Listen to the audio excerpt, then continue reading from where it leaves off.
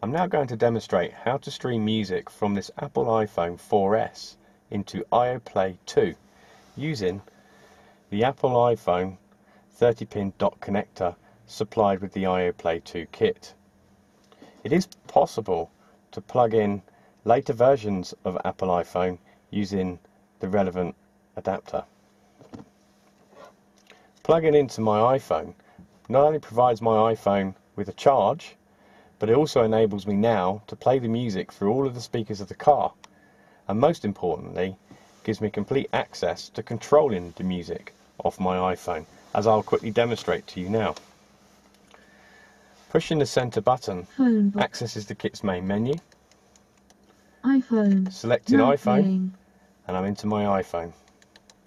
Now play. And a simple push selects my music. I'm able to adjust the volume up, down,